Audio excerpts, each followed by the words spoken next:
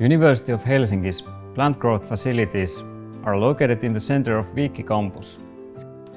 Bark beetles and accompanied bluestem fungi have really been troubling forests recently, referring to drought-weakened trees.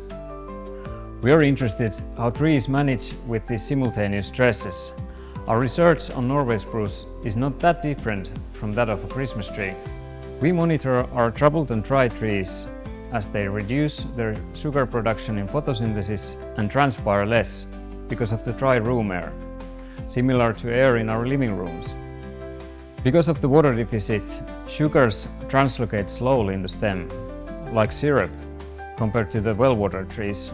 If the water deficit isn't too harsh, stem shrinking and swelling can be observed every day, even in the Christmas trees, when plant uses water and refills at night. We'll find out later how trees ease their stress. Meanwhile, you may want to take a closer look at your Christmas tree this year and the water reservoir underneath it.